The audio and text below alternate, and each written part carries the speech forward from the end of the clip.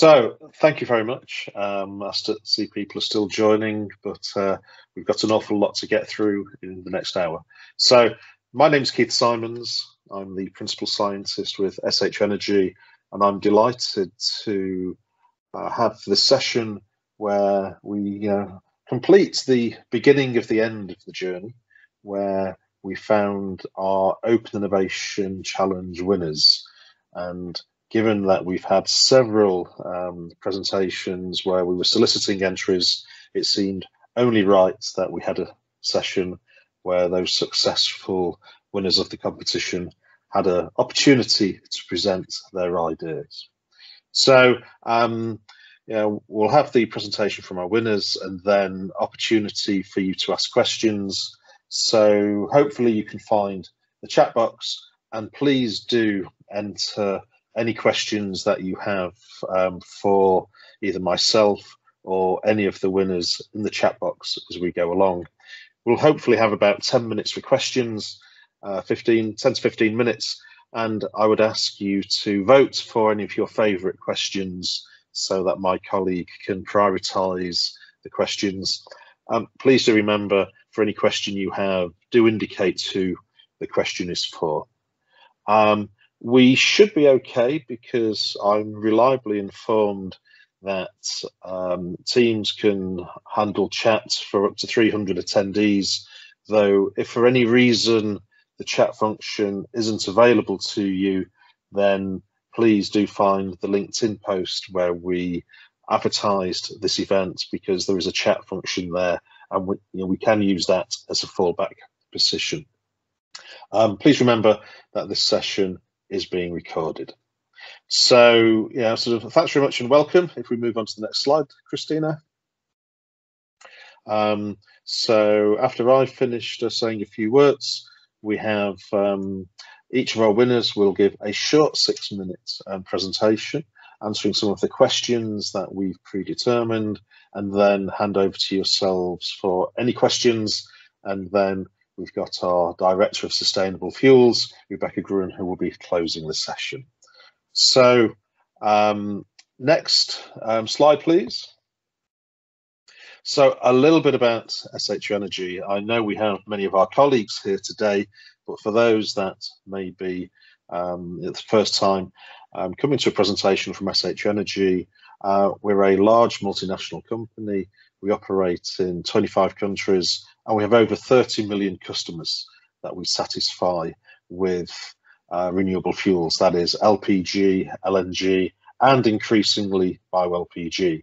Depending on where you are in the world, we're known by the brand names from our companies, whether it's Supergaspress in Brazil, Calagas in the UK, Pinnacle Propane in the US. We're known by many of the brands supplying LPG, and increasingly other products. So EM3 in Ireland is a recent addition, where we help our customers use less energy and increase their energy efficiency.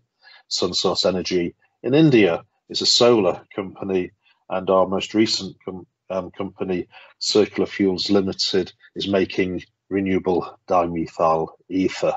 So a very exciting time. We sell about 5 million tonnes directly of LPG to our customers, and then we wholesale a further 5 million tonnes. We have about 17,000 employees worldwide.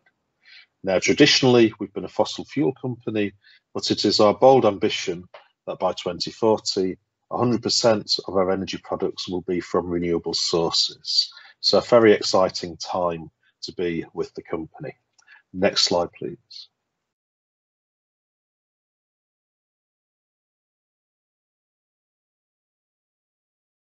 So what is bio-LPG? Bio-LPG is molecularly identical to fossil LPG.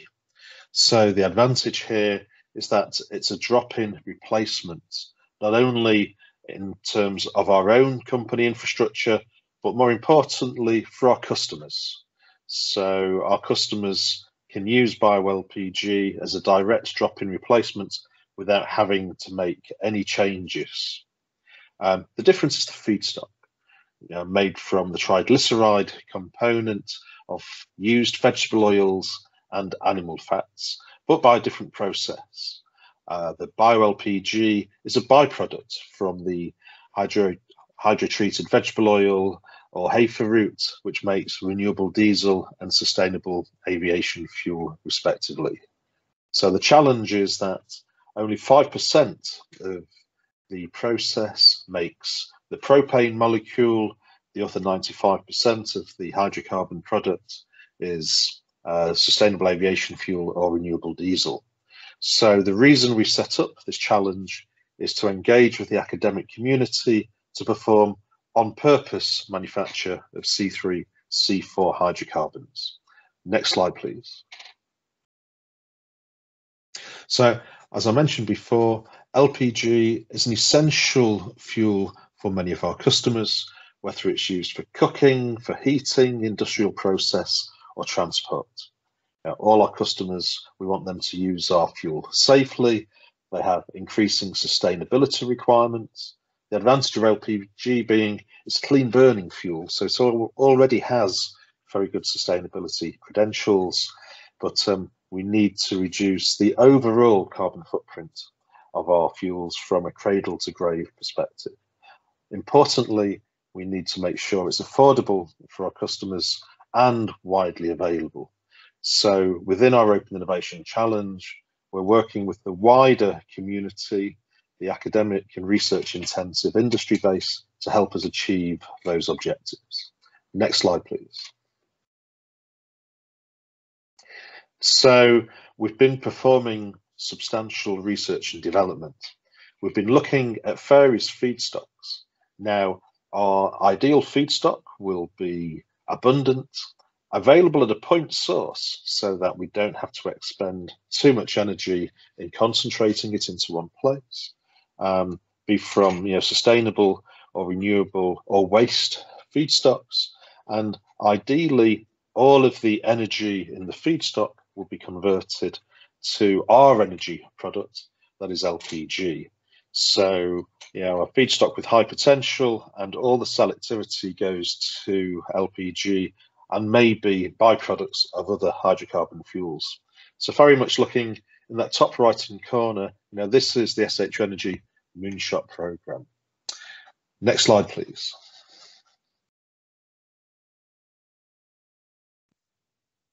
And to satisfy that, we launched the Open Innovation competition, and we have a short video that describes the journey that we've gone on.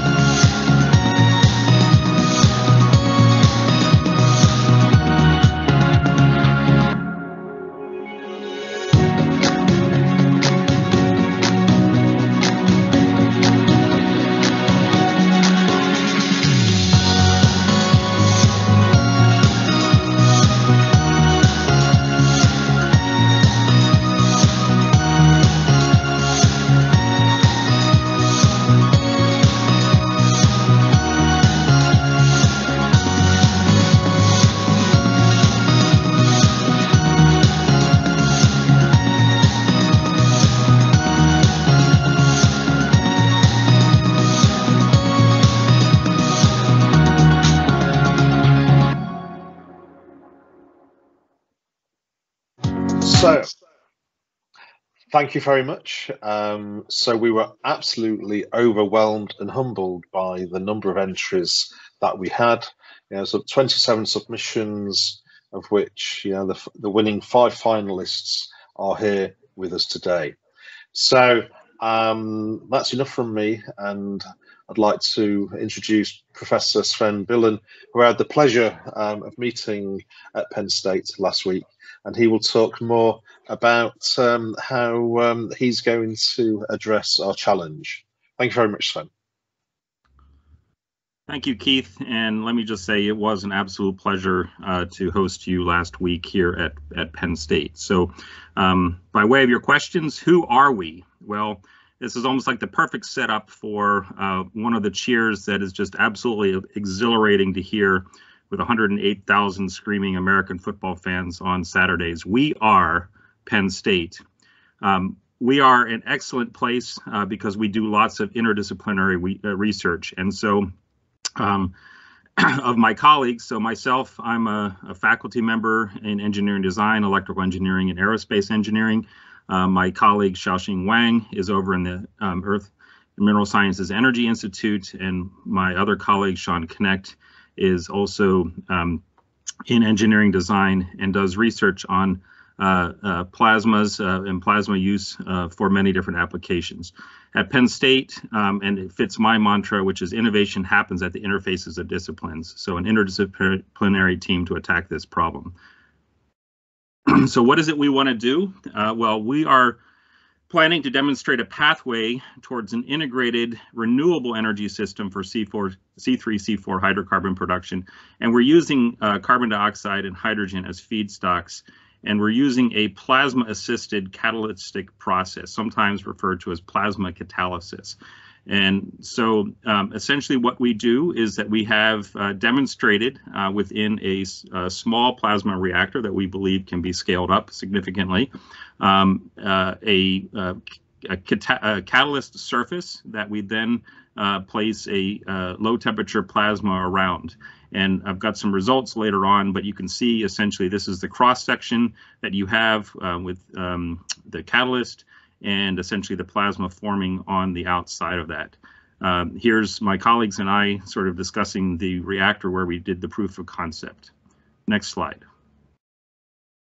So what are the results that we feel this will bring?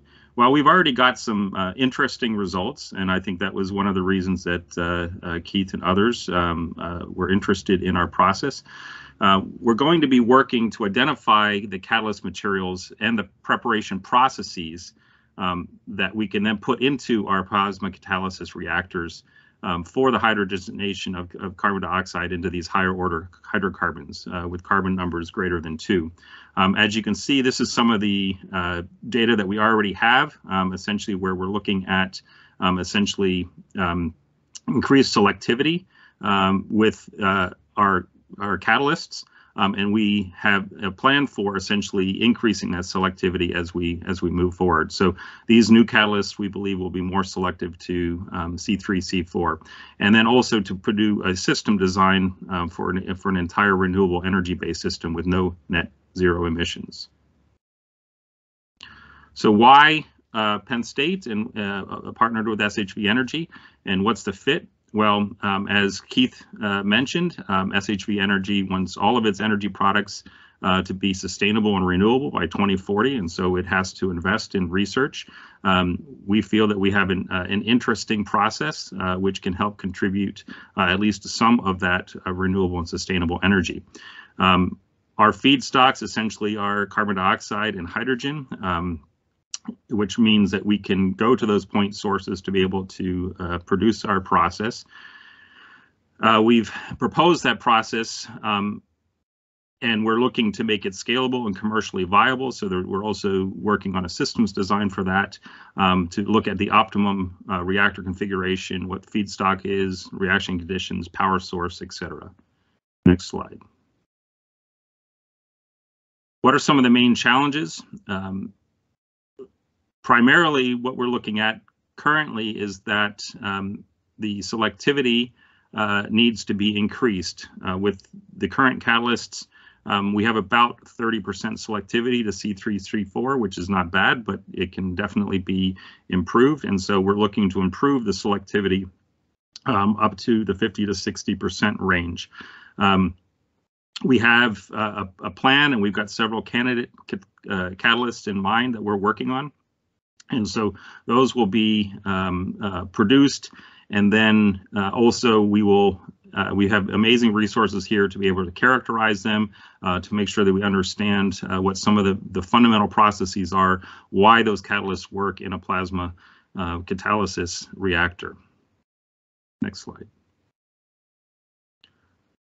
So what we dream about is a world where energy is clean, sustainable, available to all, and for the benefit of all. And so we realize that this is not the total solution, but we realize that that we can be part of the solution to getting to this end state. It's important that we also take into account existing infrastructure, as Keith has mentioned. So being able to develop a circular economy, essentially in taking the byproducts and emissions, concentrating them, adding them into with hydrogen from local point sources, et cetera, and converting those back into chemicals and fuels. We feel that our process, plasma catalysis, is going to be an important process that's being used for that. Thank you.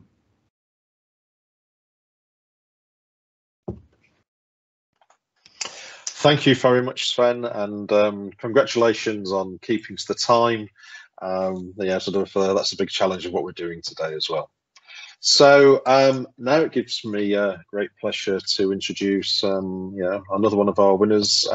We went far and wide, we looked globally, and then we found someone in Amsterdam. Pleasure to introduce Dr. Shiju Ravindran from the University of Amsterdam, who I also had the pleasure of meeting recently. And Shiju again is looking at CO2 and hydrogen, but in a different way. And I'd like to invite Shiju to explain how he's going to address our challenge. Thank you. Okay, thank you very much, Keith. Of course, it was also a pleasure to meet you at Amsterdam and discuss science as well as other topics. About myself, I work as an associate professor at the University of Amsterdam, and I also lead catalysis engineering research group at the University of Amsterdam. So here is one of the reactors that we use for doing the conversions that we do almost regularly. So the research focus of my group is developing sustainable chemical processes. We work on converting carbon dioxide to value-added chemicals and fuels, as well as converting biomass and natural gas to value-added chemicals as well as fuels. And this aligns very well with the Open Innovation Challenge topic of SHV Energy, because the making renewable LPG is definitely relevant for the society, and it also matches with our own research experience. Okay, regarding what we are going to do in this case, the idea is to develop bifunctional catalysts, solid catalysts, to convert carbon dioxide and hydrogen to LPG range molecules. So this is similar to what Sven proposed, but we don't use a plasma reactor.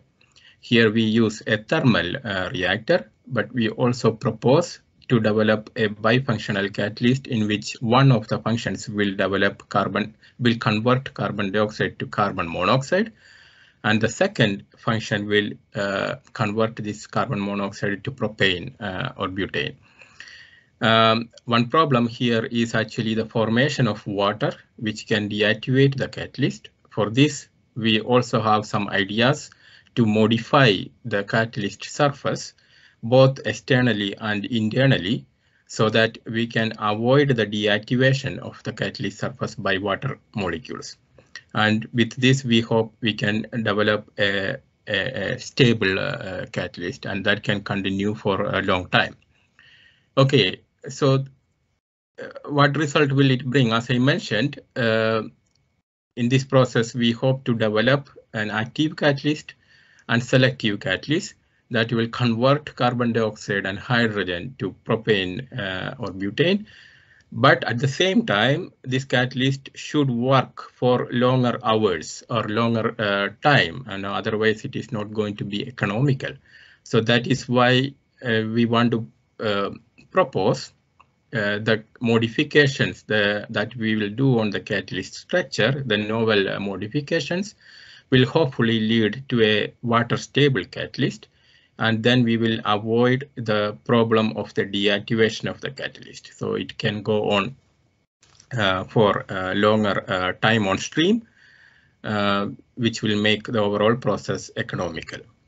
Next slide, please.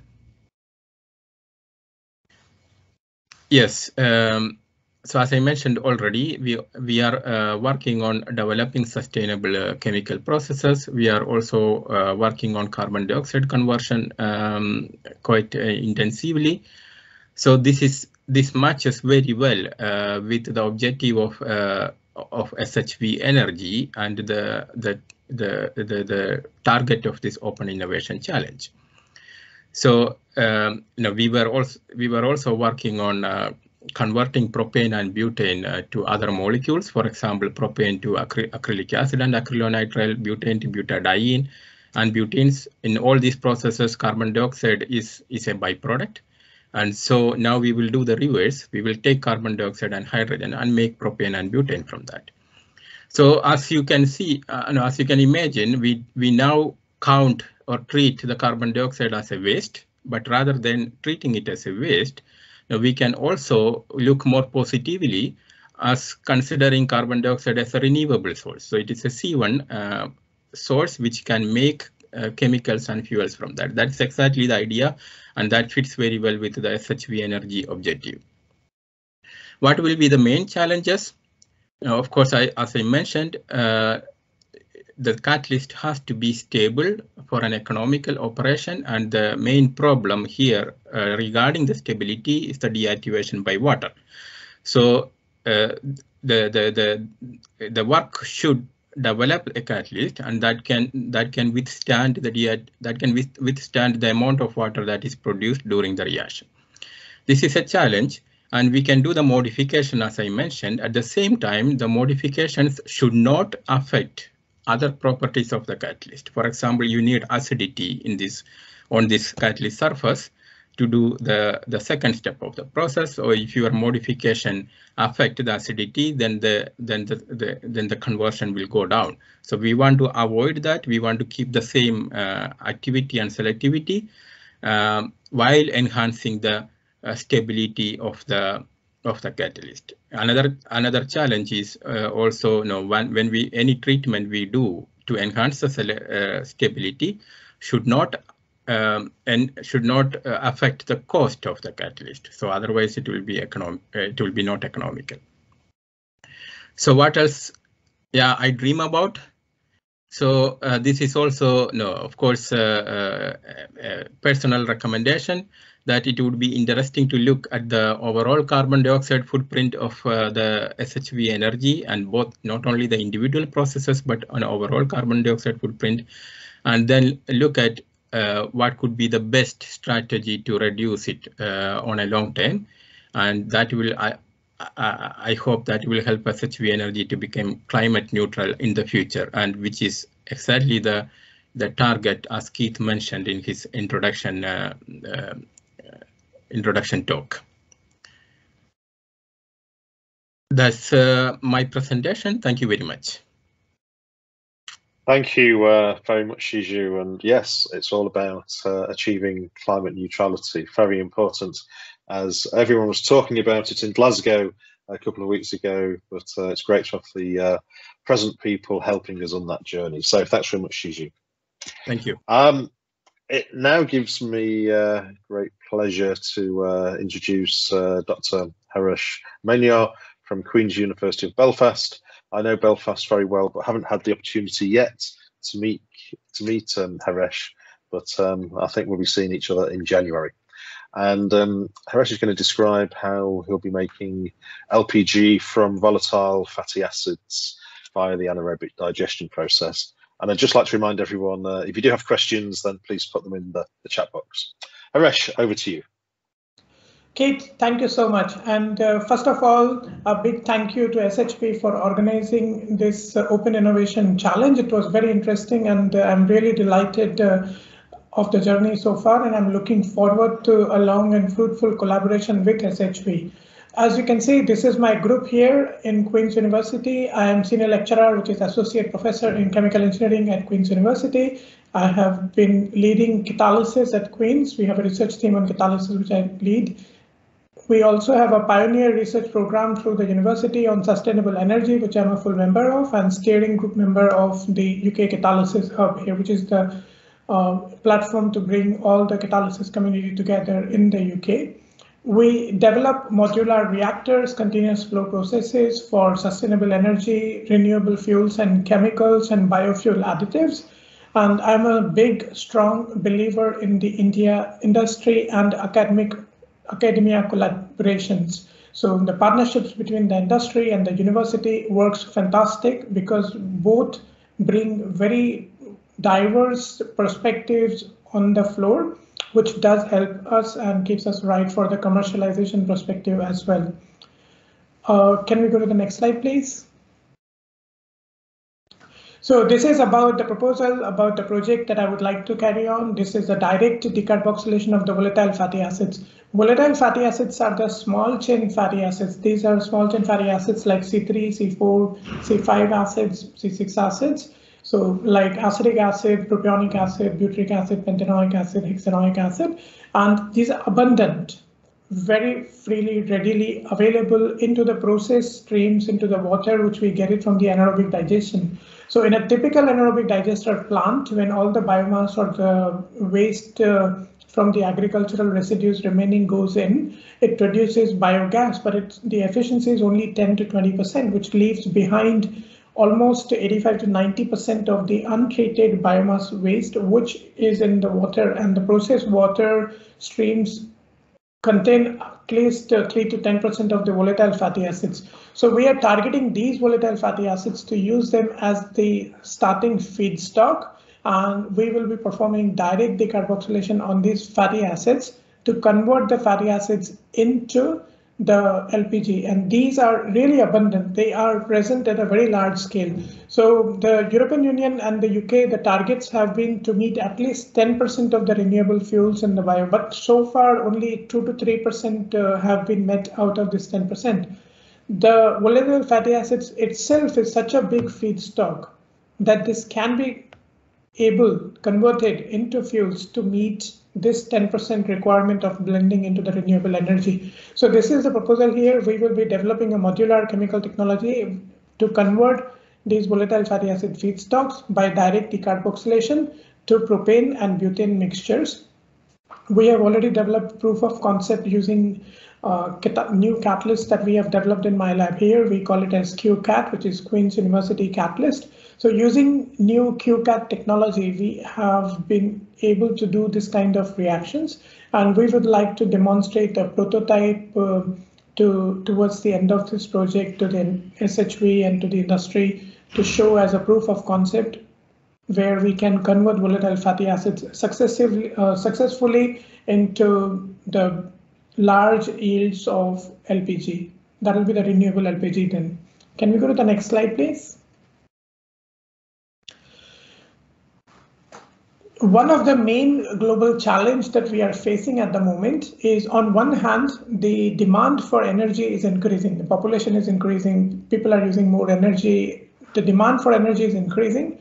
On the other hand, the dwindling supply, the supply of fossil fuels, the crude oils, is decreasing. And at the same time, it is causing climate change, carbon dioxide and greenhouse gases emissions. And so we have to tackle all these challenges. We have to find out the solutions for this challenge. And both my research group and SHV, we have got the common goal. We both want to develop a better and sustainable world around us. As Keith already mentioned, that SHV is targeting by 2040 to have 100% renewable production of all the products, all fuels and all LPG, 100% renewable. So that is why the research theme, the focus of my research group and SHV's ambitions, both are complementing each other. That is why it's a great combination to go along between the strong partnership between my group in the university here at Queen's in Northern Ireland and SHV. Some of the main challenges which I foresee here will definitely be, there could be some significant delays in terms of procurement of the kit, in terms of all the valves or tubings or mass flow controllers that we require for construction of these modular reactors. Because of the ongoing pandemic, there have been some delays in procurements, but I have got contingency plans in place where we can mitigate the delays by using some of the kit available in-house already in my lab, and then foreseeing and ordering and getting things done in quickly. And can we go to the next slide, please? Yes, so this is about the dream. This is about my dream. My dream is to design, develop, and deploy modular chemical technologies for renewable technologies for production of fuels, the technologies that help us for production of sustainable energy, for decarbonization, for environment-friendly technologies, and at the same time, not only do research, but outreach activities as well, because I love education as well. So we need to educate the next generation. So I would like our current generation of chemical engineers, chemical engineering students to get well trained in the sustainable energy technologies so that they are the future, they are our future. So they should be well trained for, they are able to also use and develop the sustainable technologies. So participation of all the research and teaching together, that's one of my main dreams. If we go to the next slide. So yeah, that's me, Keith. Okay, thanks very much, Haresh. And as I mentioned, I do look forward to seeing you very soon. Yeah, okay. I'm looking forward to hosting you in Belfast. I look forward to that. It's been far too long since I was over there. So, okay. So thanks very much, Haresh. It's now a pleasure to introduce Dr. Giancarlo of Dropit Research Services in Scotland. He's going to describe how we can make LPG, again from volatile fatty acids, but sourced from seaweed, which is one of my boss's favourite topics. So, Giancarlo.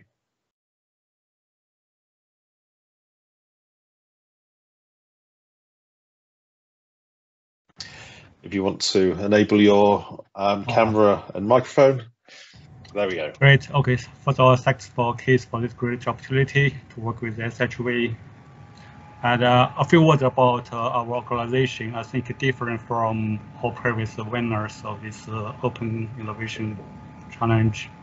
We are a contract research organization, so a small company that currently have 11 employees. We collocate with the University of St. Andrews, and we are specialized in syngas conversions and product upgrading, given our long history with sensor technology in the last maybe 15 years. From 2018, we established this standalone CRO, provide research service to different customers almost across the globe.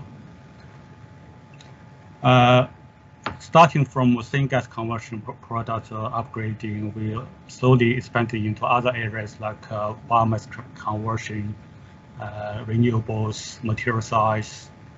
All this underpinned by our long history in industry and also our expertise equipment we built up over the last 15 years. This slide gives a brief idea very simplified scheme show what we proposed. This is actually the compilation of the lateral photosynthesis, biocatalysis, and chemocatalysis in one complete scheme, simplified to a great extent. So what we propose to use seaweed to capture CO2 powered by sunlight, of course, to produce seaweed, which followed by hydrolysis to extract carbohydrate portions, which can undergo further fermentation, chemocatalysis to produce the butane or propane, depending different intermediate chemicals will be produced through the bioprocess. So our focus will be the HDO rations, in this overall seaweed-based biorefinery. The solid residue from seaweed hydrolysis can be undergo further gasification, produce biohydrogen to partially supply the hydrogen required for the H2O reactions. Overall, we believe we can close the cycle by recycling CO2 through the photosynthesis again. What results we can expect from this? Basically, we will design synthesize the highly active selective heterogeneous catalysts. We will identify the optimal reactor conditions and also proper reactor setup for producing propane butane with high yield and low hydrogen consumption. We will collect sufficient or solid experiment data to advise the overall feasibility of the seaweed-based biorefinery, also give some opinion on the technical feasibility and the overall technological economics analysis. Next slide, please. So why? So what will fit between us and the SHV? Rocket have extensive experience, expertise in industrial catalysis in petrochemical and energy sector. We actually demonstrate the concept of this hybrid biocatalysis, the chemical catalysis in synthetic aviation fuel productions, which we believe can transferable to the production of bio-LPG in this study. And compared with the traditional biomass, like the land plants, seaweed possesses a lot of different advantages, like it's have high carbohydrate content, fast growing, with low land use, very low level of lignin, which presents a great challenge for biorefinery. So this, given its abundance, it could give a great chance to fulfill the SHV's 100% renewable ambition by 2040. The main challenge, like other winners already pointed out, is the selectivity. Because in this case, we need to convert intermediate chemicals by hydrogenation to propane and butane. Our mitigation measures would be developed from highly active selective catalysts. We already identified some promising candidates on the batch conditions. We will obtain that batch conditions to a continuous flow reaction for easy to scale up at the commercialization at the end. The other challenge would be the cost, because so far the H2O reactions is generally catalyzed by noble metals like platinum, palladium based catalysts. We will, through the rational catalytic design, to partially or fully replacing noble metals with base metals, try to maintain the same catalytic activity and selectivity, but dramatically reduce the catalyst cost.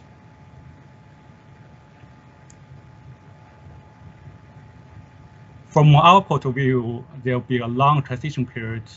We have to rely on carbon-based fuels like bio-LPG for foreseeable future. So maybe more investment in R&D is required to further improve the overall carbon and energy efficiency of the current or developing process, like addressed by this Open Innovation Challenge initiated by SHV.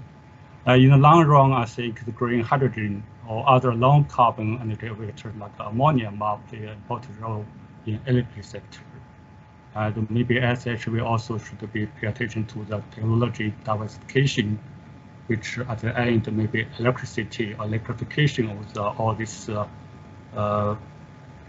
LPG production or other energy sector have great challenges, but maybe you cannot rely on a single sector or single approach to provide the answer fit all challenges.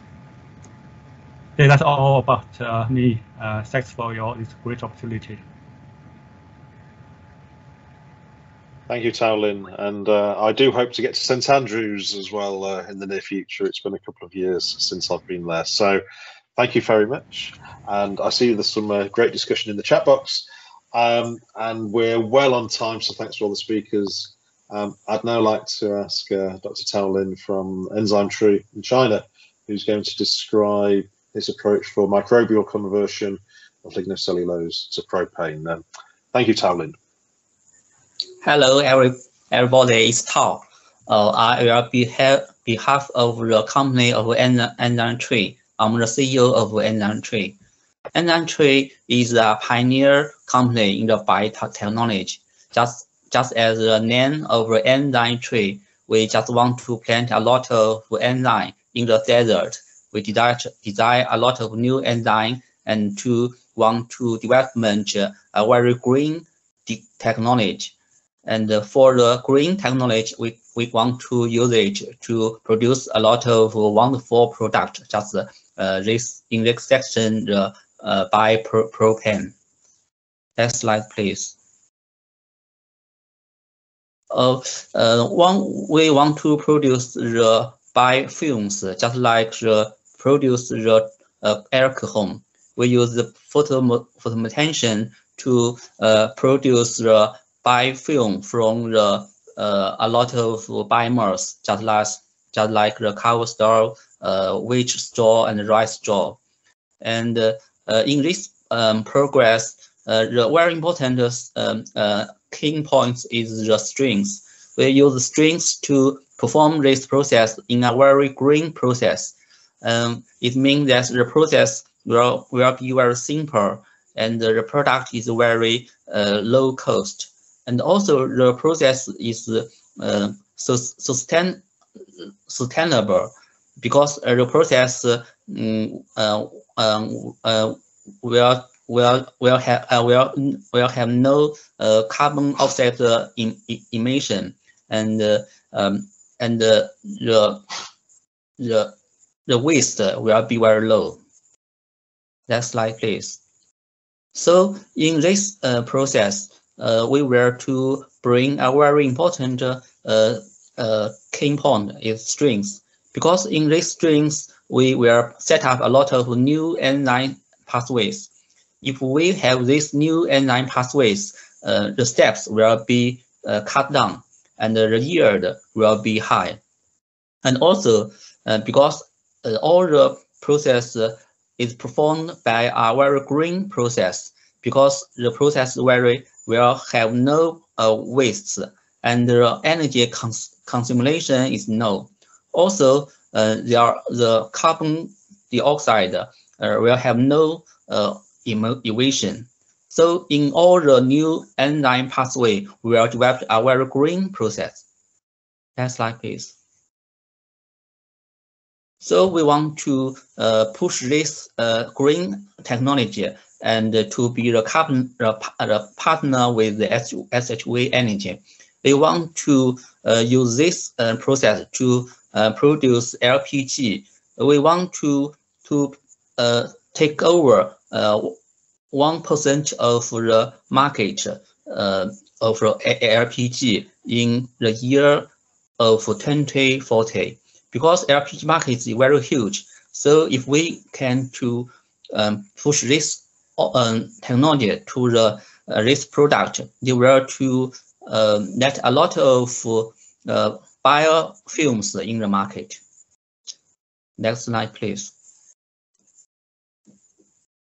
In the press, the challenge is to design a very stronger string.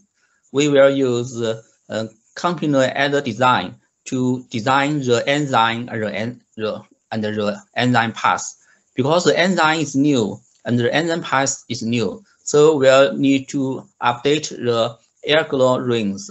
We will use a lot of technology, just like Monte-Carlo neural network and AI technology, to design the new enzyme and the new enzyme pathway. It's just like a box of chocolate. A lot of enzyme will to combine and to produce wonderful products. Next slide, please.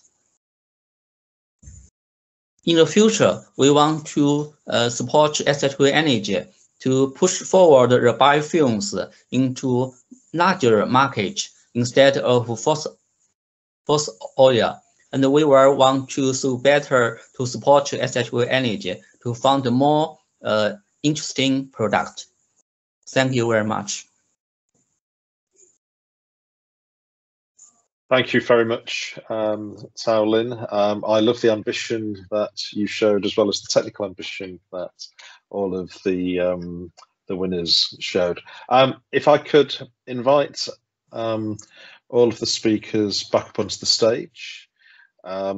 We've given my colleague, Dr. Priscilla Mazziero, the unenviable task of going through the questions. I do have a few questions of my own as well. But Priscilla, are there any questions that you've been able to identify that haven't been answered within the chat function? And if anyone else has any other questions, please, include them. Yeah, I just see, hello everyone. I just see for the first question that we received from Mr. Alexei, that I'm not sure if it's for Sven or for Siju. In terms of the data that that was showed, it's from lab scale, or there is a minimal valuable product to complete the process industry. I guess it's for Sven, but I'm not sure. I think that was done after Shiju's talk, but I think it is kind of looking at maybe all of us here. We are still fairly early stage. It is laboratory scale. Part of what we are looking to do is to put together a plan for how to scale that up to at least a demonstration reactor. But I think, and Keith can maybe comment on this, but, was looking for some low TRL technologies. So not at a demonstration scale reactor yet. Probably just to follow up on that point, Sven. Yeah, what is the potential for plasma catalysis? Are there any developments elsewhere that we could be inspired as to the scale that plasma could achieve? Yeah, so we've looked at some other market spaces. So there are large ozonation. I don't know if that's a proper word, but essentially, large scale for essentially sterilizing water, etc. And so we've looked at that as kind of some impetus for where we might be able to get to, and those can be fairly large scale.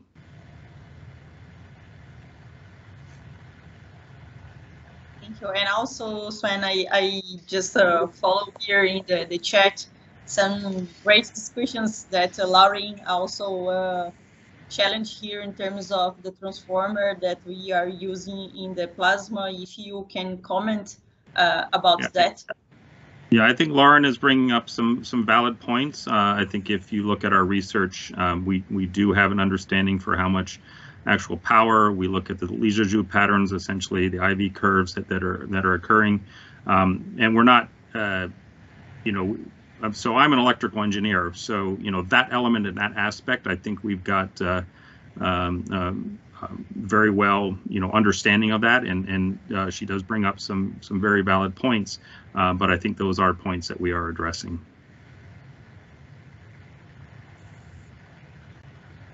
Yeah, and Keith, probably you can answer this question, these general questions from Mr. Alexei in terms of the scale, I mean, of the TRL that about the Open Innovation Challenge. If you can explain the requirements that we, when we launched the Open Innovation, I think would be good, right? Because I think it's the same for all the challenge that we have. So when we launched the challenge, we were very open in terms of the technology readiness level, from just an idea up to if someone had a demo plant already making C3, C4 hydrocarbons, then we could look at how to fund that.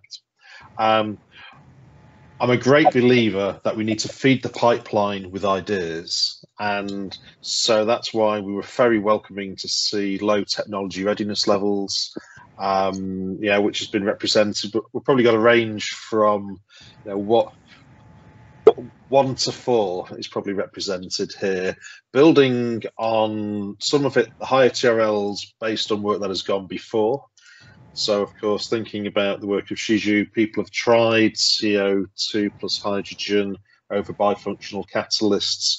But of course, Shiju's addressing the challenge in that is the water sensitivity of those catalysts. Then other works, such as Sven, trying to have CO2 plus hydrogen to get increased selectivities to C3, C4s. And then, of course, the work with, Taolin, there's been a little bit of biotechnology roots. We've explored those ourselves at the University of Ulster. So I think we need to be feeding the pipeline. And one thing that we will encourage, all of the winners to do is publish their work, so that others will be able to build on this part of the Open Innovation Challenge, because that's how science develops. So it's not just a snapshot, it's part of a journey. So that's why we welcome, working with the academic community to try different ideas. Some will succeed, some will fail, but all of them will be heroic, whether or not we're winning or we're just learning. Thank you, Keith. And also I think here for our specialists, our new partners, specialists in catalyst, Mr. Nick, you also are asking what's your main thoughts on the catalyst to produce the hydrogen from water? Yeah, I can have a couple of thoughts on that. So because we have been doing some photoreforming of alcohols and glycerols for production of hydrogen as well, and electrocatalysis as well. And one of my PhD students is working on electrocatalytic hydrogenations and hydrogen evolution reactions. So we have some experience in this area. And basically the challenge is the stability of the catalyst.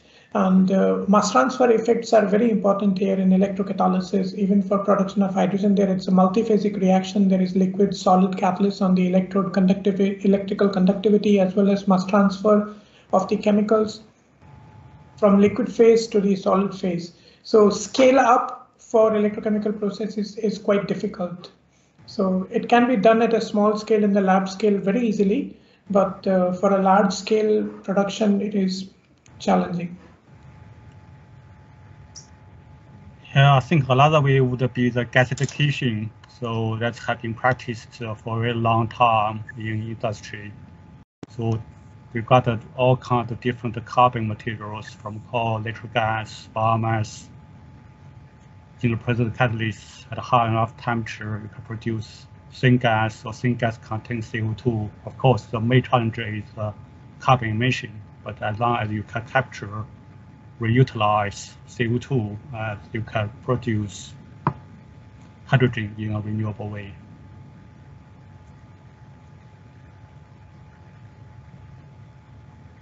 If it is, just to add my thought there, if it is about simple electrolysis to make hydrogen from water, then we know already the technology, it is developed. But if you are using the renewable electricity, then we are not at a stage to compete economically with the steam reformed, with the hydrogen coming from steam reforming.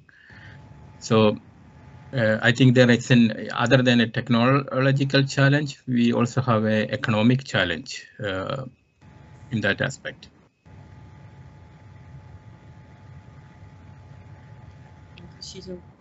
And also, I think we have other questions here from Patricia in terms of efficiency and carbon intensity of the process that you presented here. Patricia mentioned that the process are aiming to reduce the carbon emissions, but part of that is also make efficient use of biomass resource. Would any process be prepared to make a projection on what they can achieve in terms of carbon intensity or energy efficiency?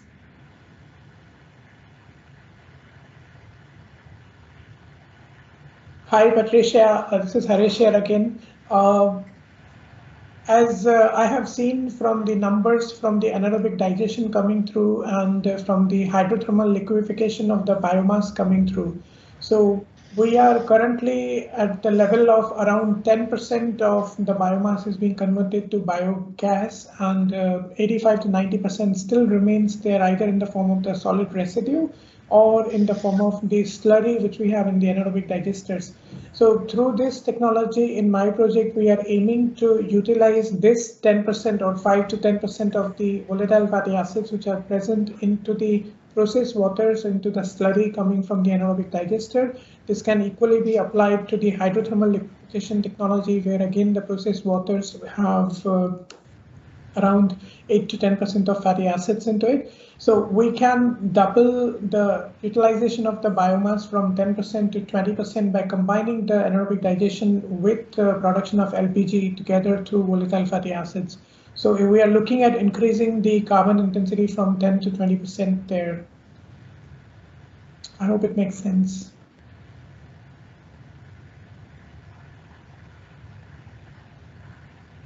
Okay, so I think we're coming to the hour.